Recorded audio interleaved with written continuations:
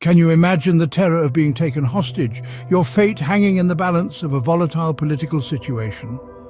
This is a story of 58 individuals, their lives forever marked by such a harrowing ordeal. 7 weeks ago, on the 7th of October, a series of attacks on Israel led to the capture of these innocent lives by Hamas. 40 of these hostages, all women and children, found their freedom as part of a deal between Israel and Hamas. In a separate negotiation facilitated by the Egyptian government, 17 Thai hostages and 1 Filipino were also released. The terms of the temporary truce between Israel and Hamas stated that a total of 50 hostages will be released during a 4-day pause in fighting, which began on November 24th. Another group is due to be freed on the afternoon of today, the 27th of November. In exchange for the release of these hostages, 150 Palestinian women and teenagers are to be released from Israeli jails. So far, 117 have been freed.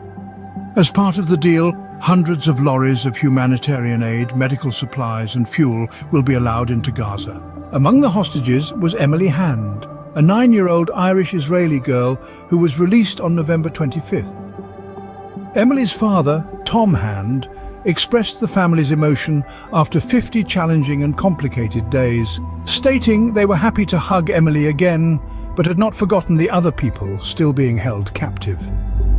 Other families, like Doron Katz-Asher's, were also ripped apart in this ordeal. Doron, along with her 2 daughters, were taken captive while staying with relatives near the Gaza border.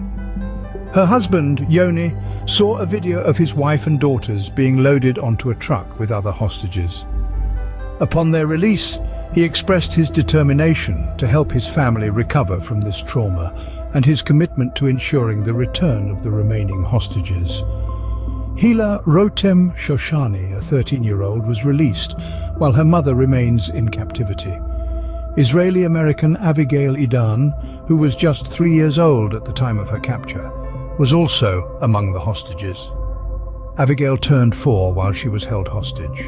To recap, 58 hostages have been released as part of a temporary truce between Israel and Hamas, with more expected to be freed today. In exchange, 150 Palestinian women and teenagers are to be released from Israeli jails, with 117 freed so far. This hostage situation, which began with the October 7th attacks on Israel, continues to evolve, and the lives of those involved hang in the balance.